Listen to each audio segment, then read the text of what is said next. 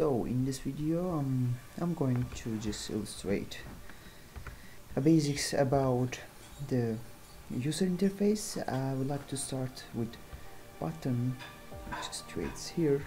It's just interface based on drag and drop. Just drag and drop here. Yeah. I have very slow internet connection, sorry about that, and let's try with just that. We'll see what happened. Yeah, the first thing which I would like to mention is about the component and properties sections. Component section is just as I previously said, the list which all components creates, buttons and other things which we add to our main screen. We can rename our button, even delete it from here. I'm not going to tell anything about this upload button. In future videos I will illustrate all about it. Even in this section we also will utilize this button here. So the second part is about properties of button, and we have a color enabled, italic or something, you know, everything about. We can change it, we can even change the color. I like pink, so let's just change the button. Let's say hello. Oh, I forget E. Yeah, hello. And this is all about it. And we have also a kind of useful tools here, like the full screen is kind of button, and it's not appropriate, by the way. It's just, yeah. And one thing which I would like to mention about the image, which by upload button, this is the same button, almost the same. Yeah, we can choose the image which we really want to represent in our button. Let's say from my previous projects I've got it, but it's look like, you know, I've faded or just not. So that's why we have to change the width to automatic. Yeah, that's it. And if we erase the name hello, it will be fitted. Yeah, it's button. This another section which I really would like to mention is about the blocks. Blocks are essential part of any component in app Inventor, because within the blocks we write the, let's say, our code, but actually it's kind of blocks, but in the back end of the side it's converts to the codes which all devices understand, especially Java.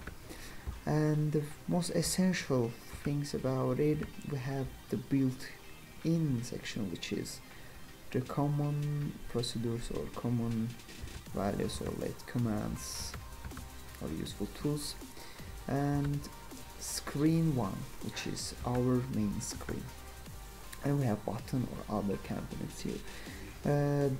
We have button, that's why I would like to just start with the button. Maybe in the further videos I will illustrate all about screens, but temporarily no need for screens. Just the most important block, one of the most important block, let's say, is a button click. When button clicks, it will alert something, or just, you know, anything can do with clicking the button. Let's, in a first step, let's dive into functions, like functions illustrated in this yellow blocks. Then we have our properties, which in light green, and changing properties, like setting properties for something else or changing it, it's deep green. Let's say, for instance, background color. Yeah, background color, we can either choose the buttons here. We have temporary one, that's why we just have one option. And the properties, like, you know, from this one we can say the image, or background color. I'm okay with the background color because we have here color list, and from the color list we can choose this one. If you want to just change the color, you can just click and choose anything which you want. I'm okay, totally okay with agua. And this is the one part. This is the first function or first code which we write by clicking the button. But another essential function for me about buttons is long click. We have click. This is the short one, like just clicking something, and this is the another one is the long click. Long click is a kind of long version of click. It's also useful in in projects, especially hardware-based projects. I always utilize this one. Let's say it's red. Unfortunately, we have not anything, like emulator or something. Like I just tried to install my emulator, it's failed. I'm just going to again to solve this problem, but I will try to just take my I will try to take the application and install in my mobile phone or my smartphone, and just record the functions like button click and one click. Okay, let's make some kind of application QR code. I'm just stopping my video here, and we'll put the screen recorder of functions. Yeah, okay, I'm using a screen recorder named AZ Screen Recorder for this video.